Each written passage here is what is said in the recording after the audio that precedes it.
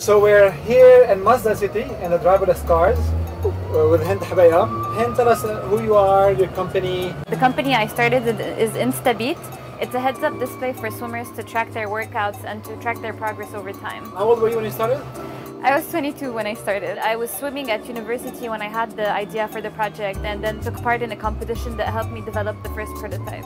How tough was it to start at such a young age? It was very difficult. It was very difficult to be taken seriously. It was very difficult to get people working for me and actually executing on my vision. So I've had a few rude encounters, but you get over them quickly and you develop a thick skin. So one big inflection was to actually have the first prototype. When I had it, I felt so empowered and I felt that I can do this. I was very lucky to be at the Stars of Science competition. So they had experts for us that helped us design the whole product, and we used the facilities in Qatar in order to prototype. So they had a huge, big, bulky PCB machine that took days to manufacture. Now you can do it in minutes. Yeah. And we had to send the 3D to Amsterdam actually to get it printed, and they shipped it back to Doha, and it cost like $4,000 to do it. So I was very lucky to be supported by Qatar Foundation and Stars of Science.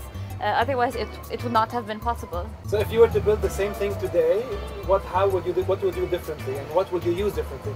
This first prototype was a big inflection point because I felt really empowered, and the second inflection point was, I think, getting to the final shape of the prototype. So we went through maybe 10 different versions in order to get to the final form factor and the final features that were going to be in the minimum viable product, but it did take 2 full years to develop that and 10 iterations. And so transitioning from that into manufacturing, that was a huge inflection point. Manufacturing is a completely different ballgame. They take your design, they throw it in the garbage, they just see what it looks like, and they redesign it from scratch. So timing, tell me more about timing. Timing is very important. If a startup launches before its time, it crashes. After its time, it's too late. What about your timing? Was it the right one? Was it a bit earlier, a bit later? I think we were just in time for the wearable technology movement and the quantified self movement. When we started in 2010, that was the first year that they organized the quantified self conference. So when I went there, actually, I was one of the first people to attend that conference, and now I'm really a core part of the organization. It was also, wearable technology was not spread out.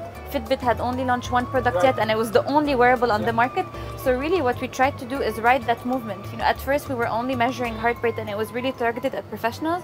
But then with the rise of Fitbit and the likes, I realized that no, everyday people want to be able to track stuff, and everyday people want to access their information on the digital side. And that's how we evolved our product, and we really rode that wave. So one unique insight you found, and what's next?